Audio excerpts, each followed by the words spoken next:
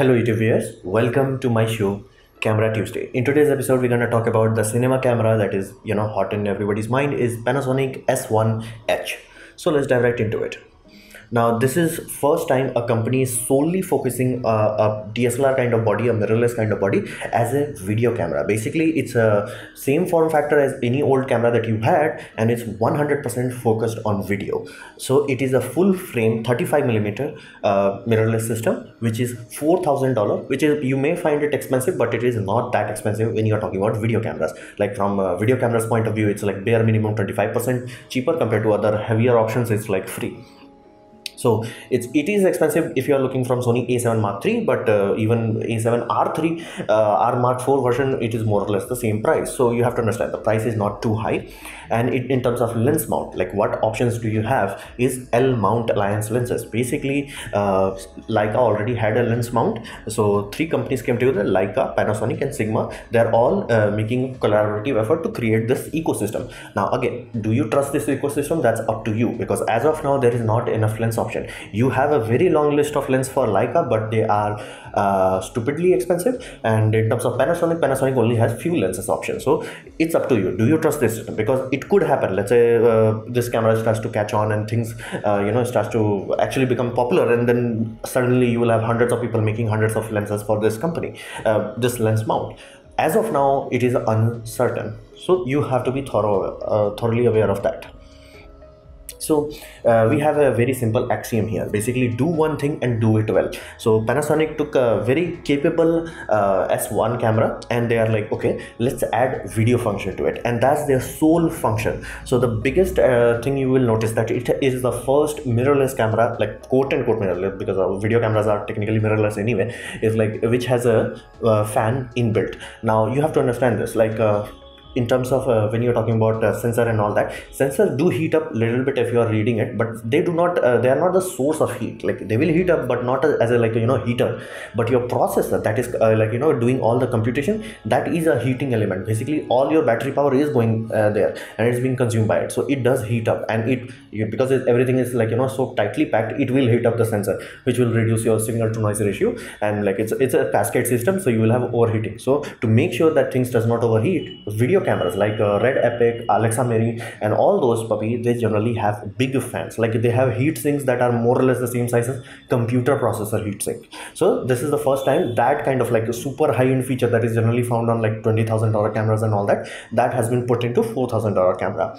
So this is the first biggest change you will say, because in terms of size and all that, it's more or less exactly the same as S1. It's just a bit thicker, 100 gram heavier. So it's not even that heavy. So that gives us a true advantage, where even though you can say, hey, Sony also has unlimited recording, but you have to understand Sony has unlimited recording in a cropped sensor camera. So far I am not clear that any full frame does that. So that translates to, like, even in APS-C, if you keep recording over time, it will heat up. So let's say you have directly USB powering it, over the around 2 to 3 hours you will get that heat up alert. Here you won't, is the fan will ramp up. So that's a very significant advantage. So let's say you are doing live streaming where you are using this camera, and it has been going on for 2 to 3 hours. Many live streams do go that long. In those scenarios, this puppy is like, I got this, no problem, I got this.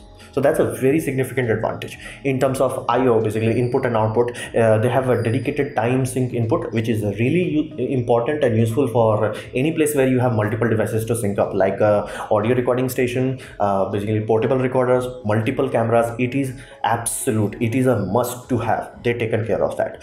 It has normal mic input if you are using something basic, it got that. You have headphone out if you are doing monitoring, it's got that. It has USB power delivery specification, so USB-C power delivery. So if you have an Apple charger or a very powerful phone charger, because power delivery specification is built for 100 watt, your mobile generator does not require 100 watt. So you may find your mobile charger can charge it up if it's not running, but if you want to charge it while it's running, you have to have something bit more beefier. They do provide the system in box, so either you can shut it down and charge it. If you have a power bank that is meant for high power output, power delivery output, it can handle that. So you can charge it while running it, and has full size HDMI output. Now that is very critical.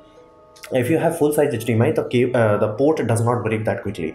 Generally the cable break. Now in case of mini, the cable generally people break it in a few months, so it's quite frustrating. So they have taken care of that. It has dual UHS2. This is one decision that I'm not happy with, because I will explain it why I'm not that happy with it. But it does have dual UHS2 system, same as Sony basically A7 Mark IV, A7R Mark IV, same as that. And it does allow multiple recording options, which are quite amazing. This is same options they had in their Handycam lineup, where you can do marathon recording. Basically you can put two blank cards. The moment one fills up, the second card will be used. You can take it out, live swap it, and put a blank card in, and then it will keep recording it. So you can continuously record as long as you want. So that is quite amazing for a quote-unquote cheap camera. And it has a top LCD, which has a thorough, like it is a big LCD. It's not a clock LCD like Casio and all that. So it does allow you lot of information. And it has tally light, which is very important for video production. So basically it will show whether it's recording or not. Because let's say for some scenario, you had a scenario where a person is in the front, and there is a it's a room scenario, you don't have the flip out screen for any reason. Let's say it's like you have a cage mounted or things of that nature. It has a tally light. So if recording stops for any reason, let's say card runs out, battery is low, or anything like that, the light will go blink. So you will know, like, okay, it is not working. So you don't have to rely on the screen itself. And it has tally light both back and front.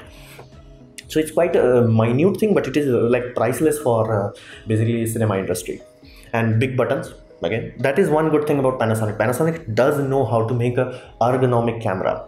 And they have finally bypassed the patent of Canon, because Canon does have a patent on a flip out screen on full frame. They do not possess the patent on flip out itself. You can do it however you want. So Fuji did the APS-C flip out. That's why they have, Fuji has like this. That is why Sony cannot do like this. Sony has to do like this. Otherwise they will directly conflict with the patent of Fuji. Now what Panasonic did is very simple. They are like, okay, let's put a double hinge system. So they have hinge number 1, hinge number 2. That's why they bypass it. So as of now, other than Canon, this is the only camera available in market that has the luxury of flip out screen, which is quite priceless for vloggers and all that, and small time YouTubers or even corporate shooters. So like, if you don't have too much luxury of extra screens and all that, the ability to frame yourself while looking in the camera, it's quite amazing. So you can see, and it has IBUS. Now IBUS, think of this, there are only 3 companies that can do IBUS properly. First is basically Panasonic, best of the best. Second is Nikon. Nikon is good because it has like a very large travel room. Sony is third, but again, you have to understand there is no other competitor. So if Canon started to develop this technology properly, they also may end up in a better scenario, because Sony does not have enough travel room, and on top of that their refresh rate is not high enough. So IBUS, in terms of anybody who's using this, they're like, this is amazing. And given the fact that L mount Alliance does support image stabilization in the lens itself, if you have a lens that has image stabilization, both of them will work together. So it's mind-bogglingly awesome. So you may not even have to worry about like jerry rigging a gimbal system or a glide cam. So that's a quite amazing thing. So that's the whole point, and it has tons of options that you may not even think of. It takes years of it. They had one goal and they focused thoroughly on it. The only difference between like this and S1 is basically this one, if you take photos, you will have a bit of softness to it. Not too much. It won't be like, okay, I cannot print this one out compared to S1, but because it does not have anti-aliasing filter, it is bit smoother. Benefit of without having that anti-aliasing filter is that you will not have moire effects, which is a flat out video killer. Like if you make a video which has moire, people will reject it. So are there any side effects? Well, the biggest side effect, even though they are aiming for cinema industry, the first thing that many cinematographer will like, yeah, I'm not touching this camera simply because it does not have internal raw recording. Now at 4,000, at 5,000, you are getting many dedicated cinema camera which has internal raw recording, which includes Blackmagic. So you have to understand that. At that point, people are like, dude, no. And why they haven't done that? Like at first I thought it was processor, but then I realized processor has cooling element, so it cannot be processor limited. That is the problem of basically UHS2 SD card slot. They had to use XQD. They did not do that. So that is why they do not have internal raw recording. Now for many people it does not make a difference. For some people it is like they have to have raw recording. Basically they do so heavy color correction, or they do such a heavy green screening effect and all that. You can do green screening on a very cheap camera, but on a high-end camera you can really take care of the edges and all that. For those scenarios, raw become a priceless tool. So for those people, they will look at it as like, no raw, I'm out. So and you can do raw output. Thankfully it does have 10-bit output, which Sony does not do. They do have 10-bit output, and they can utilize any shotgun, inferno monitor or things of that nature, and they are working with the company itself to make a completely closed ecosystem where they can do very high bit rate. You have to understand, it cannot allow you to do 6K because HDMI is limited to 4K. So as of now, if they wanted basically 6K output, given the fact that there is no recorder for it, so it might have been a mute, they had to use DisplayPort. They used HDMI port, so that's why they are limited. They cannot do basically 6K output. They can only do 4K output. That is not the limitation of Panasonic, or the only way that Panasonic could have bought bypassed this is if they have directly started using DisplayPort. So basically no internal raw recording is a turn off for many people. They won't even touch this camera. Another aspect, now this is quite frustrating, is like it is not a 4K 60 frame per second full frame camera. So if you are doing vlogging and all that, and especially in outdoor scenario, you want that 60 frame per second for smoothing the movement. And it has IBIS, it has autofocus, again not the greatest, but it has autofocus. So in those sort of scenario, you want this 4K 60 frame, which is available now in action cams. And again, I could understand that when they were saying like S1 will heat up if they try to read that. You have a cooling fan, you have a very big system. Why the heck you're not doing that? Like, you have 6K output, but you do not have 4K 60 frame per second. So it's quite frustrating. So, but you will like, hey, I checked this picture, it has 4K 60 frame. Yes, the moment you will do that, it will do the crop to super 35 millimeter. Now, the reason why most people bypass this is like our brain has the desire or necessity to like bypass everything. So we read 35, we are like full frame 35. Like, it's super 35. It's very small. It's like APS-C. So many options, like many video options that you will be like, whoa, this is amazing, this is that, or this is that. Please pay attention to the spec sheet and you will find out most of them are in APS-C system. So basically you are buying a full frame camera which does not have full frame capabilities. It's like, yeah, I have full frame. If you are 6K 30 frames per second, you cannot go higher than that. And you will like, okay, I don't need 6K, I only want to enjoy 4K. You're like, okay, 4K 30, awesome, full frame. 4K 60 crops. So that is quite frustrating. It's like, at this point you can't justify that. You are saying this is a like a cinema camera, you are saying this like it's a dedicated video camera, you have cooling fans into this.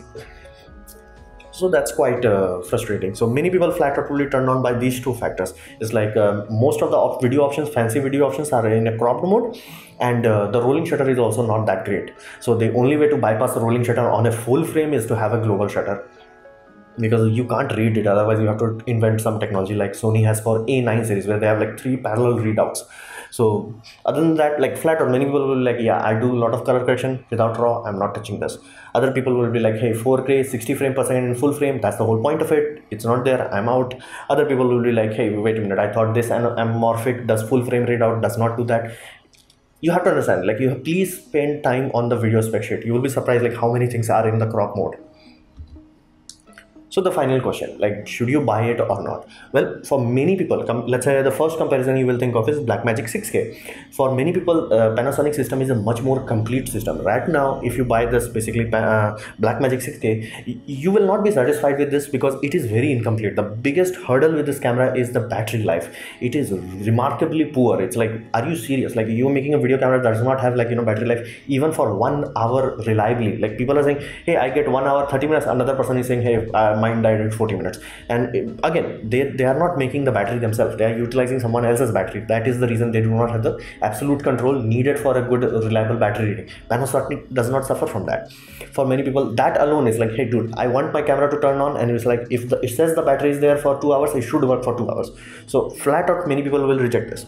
Again, not everybody needs raw. Like, YouTubers don't need raw unless they are like doing some extra fancy color work and all that. So for many people, that alone is like, dude, good battery life, I'm done. For other people, it's like, it has great IBIS. Like, flat out, there is no competition about Panasonic IBIS. So many people like, yeah dude, I'm sold. And it's a much more complete option. So you may understand this is a video camera, but if you are trying to use this in full sunlight outdoors, you will realize the value of electronic viewfinder. It does not have it. So either you have to buy an external electronic viewfinder, or you have to buy external monitor which is bright enough, 1000 nit monitors. Now this monitor is quite bright, not bright enough, but in Panasonic, you don't have to worry about it. If like the monitor is not bright enough, you can directly put your eye to it and enjoy.